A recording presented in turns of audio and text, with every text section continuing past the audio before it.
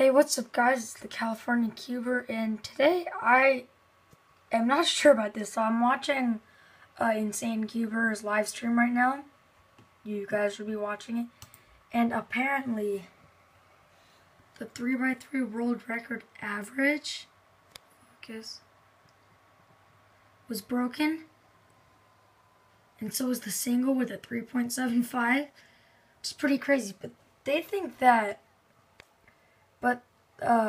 Patrick and Rami think that the Pyraminx round got mixed up with the 3x3 round, and they just mixed up the results.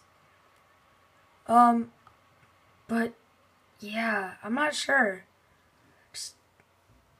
I think so, because this guy got a 4.23, 4.05. Yeah, these would both be WRs.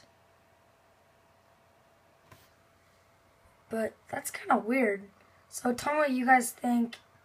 Don't forget to like, comment, and subscribe. Thanks for watching. Bye.